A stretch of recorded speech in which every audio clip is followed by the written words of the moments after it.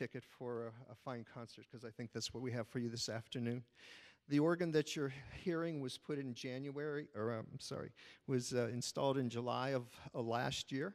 It was basically a 2.5-year project to custom design and build an instrument, not only to enhance the worship experience here at Messiah United Methodist, but also to provide us with a concert instrument as you're hearing today. And that, I think, is doing a fine job. Is anybody not shaking in their seats during the... So at this time, I introduce Lisa Bloy, and ladies and gentlemen,